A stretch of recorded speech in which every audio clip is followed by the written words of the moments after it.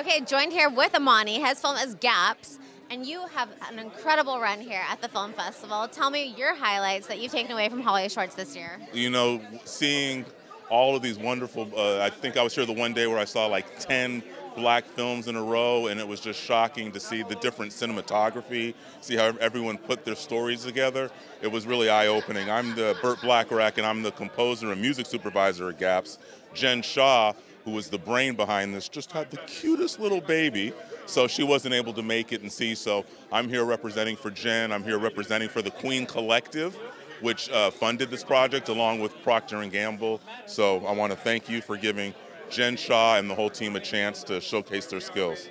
And that just tells how many people it takes to put together a project. A 12-minute project takes a lot of people, and it took, as a composer and a supervisor, it took me a lot of time for like 14 pieces of music. I was shocked, but it was well worth it. And you're impressed with everything that you saw here at the film festival. I am. What would the word that you have to other future filmmakers that are going to have their projects here?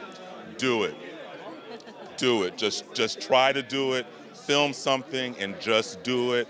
Hell or high water. Piece it together.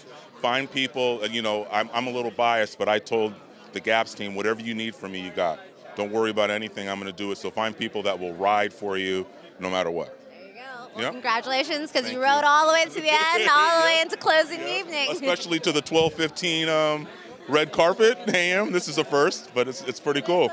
Yeah, it's cool. You know, the show must go on. Absolutely. So I appreciate you, Tia. Likewise. Thank you so much. Until our next foray. Until.